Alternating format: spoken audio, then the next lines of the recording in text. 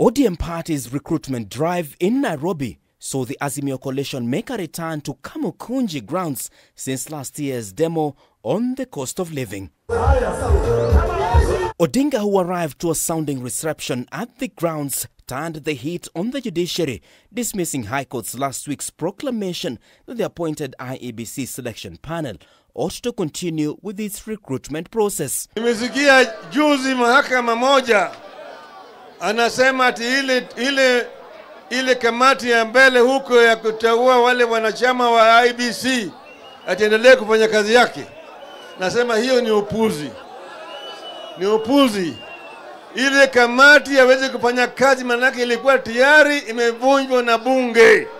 Odinga reiterating that the selection panel will not proceed until the National Dialogue Committee report submitted before the National Assembly end of last year is adopted. Sasa hii repoti ya kina Wandai na Kalonzo ukienda mbele ya bunge ipitishwe ndio tutaanza mambo ya IEBC. Last week, the High Court declared that a political process does not supersede the law, thus giving the go-ahead for the selection process that had been uncertain pending the outcome of the National Dialogue Committee proceedings and report. The Azimio Supremo's onslaught on the judiciary escalated on Sunday as he continued poking holes on the meeting between the CJ and the executive after Koome demanded funding for hiring of more judges. Mahakama inataka pesa, unafanya ombi kwa bunge, sio kwa State House. Hiyo ni makosa kubwa sana. Sisi sawa? Tumeelewana vizuri? Kwa hivyo sisi tunasema tuko macho. Wetangula, who was also part of the meeting that took place at State House Nairobi, was termed as a person not fit to be at the leadership of the National Assembly, owing to his appeal lodged at the Supreme Court. Bwana Speaker, katika ulimwengu mzima hana uwezo tena kwenda mahakamani. Anaenda kama nani? Ameenda kama nani? Bwana Wetangula hafai kuwa speaker ya bunge ya Kenya.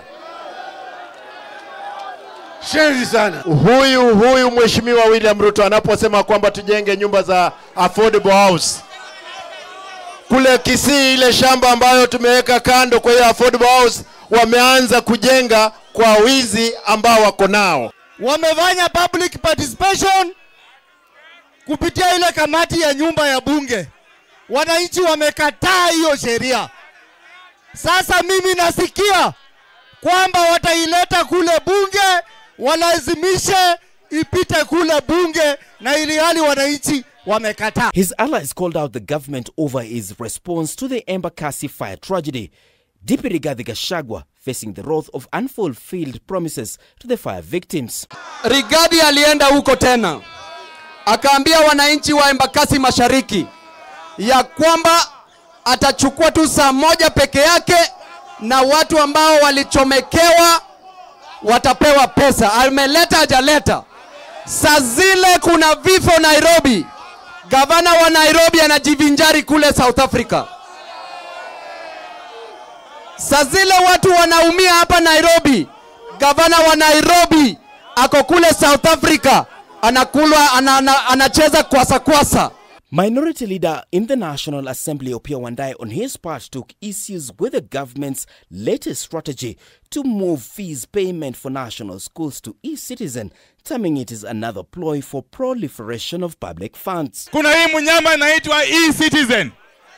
E-citizen imetumiwa na watu wa serikali wa Ruto kupora mali nyingi, fedha nyingi za umma.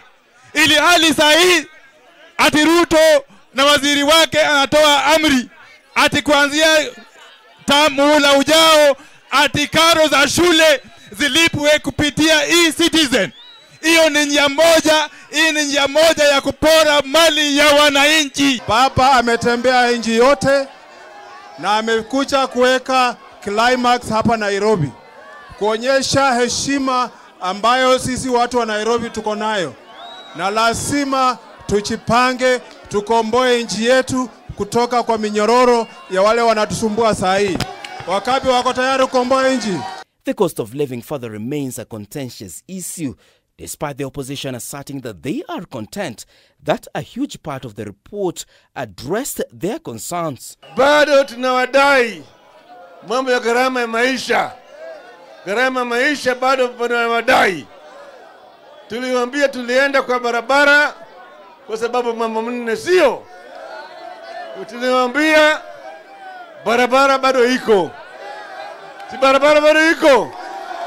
Na mko tayari? Mtu akisimama akuambie baada ya miezi 3 tutakuwa tunanunua gas na shilingi 300. Alafu asifanye, huyo mtu unamuita nini? Akisema atatengeneza serikali ya mama mboga na watu wa bodaboda na vijana wa chini, alafu aende kuchagua wadosi ndani ya serikali yake, tunaita huyo mtu nani?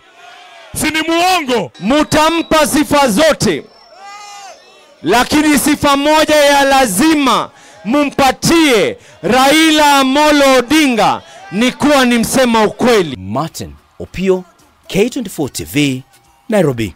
Vijana mnataka nani? Baba. Na wazee mnataka